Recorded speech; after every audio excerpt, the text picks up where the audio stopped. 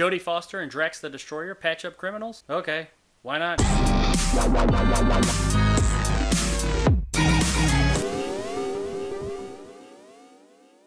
Hotel Artemis is a movie about a nurse and an orderly that run a hotel-hospital combo for criminals, and what happens when you have multiple criminals in one place at odds with each other. There's a little more to it, but that's the basic plot line. This movie really reminds me of John Wick. Not the character John Wick so much, but the world that John Wick inhabits. I can really see this place as being something within that world, with the whole having to have special membership to get in and not everybody knows about it, and it's a secret shadowy thing in front of everybody. It really reminded me of that. I don't really want to give away too much of the actual story to Hotel Artemis, because that was one of the things I enjoyed about watching it, is I really didn't know much about it. I knew it was a hotel/hospital that criminals used, and you got a bunch of criminals in one spot and something happens, but that's pretty much all I knew. And that made it a more enjoyable experience, not having any idea of what was around the next corner. There's a lot to like about this movie. It has some great performances. There's nobody that does a bad job. Jodie Foster and Dave Bautista do a fantastic job as the proprietors of the Hotel Artemis. And the handful of other characters that show up there are very well represented as well. Like I said,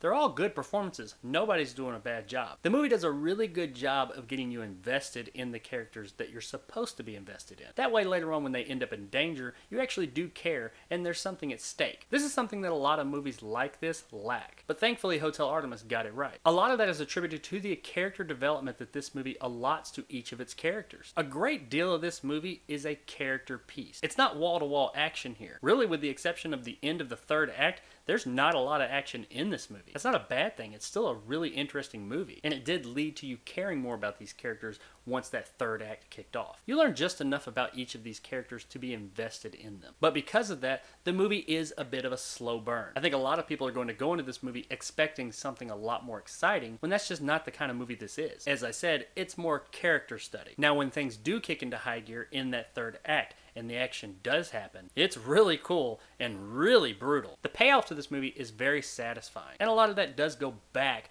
to the movie spending so much time letting you get to know these characters, so you actually care when said payoff happens. Speaking of the characters, they're all very interesting. The criminals and the Artemis employees alike. There's a certain character that's talked about a lot and hyped up throughout the first half of the movie. And when that character finally shows up, I was very surprised by the actor who plays said character. I won't spoil it, but this actor really just brought that character up a few more notches. And when this actor showed up as this character, I knew things were really about to get wild. Hotel Artemis tells an interesting, confined little story, and it does it very well. It's a little movie that's not trying to set up a franchise, destroy the weekend box office, or set the world on fire. It has an interesting little story, it tells it, and it tells it well. Overall, Hotel Artemis is a good time. I wouldn't necessarily say it's worth going out and buying, but it's definitely worth giving it a shot on Netflix. Give it a watch, I think you'll have a good time for the night. So there it is, guys, my review of Hotel Artemis. If you enjoyed and want more content like this, hit that subscribe button. It helps my little channel grow. If you liked what I had to say, give me a thumbs up. If not, let me know in the comments below why. And as always, I'll see you guys next time.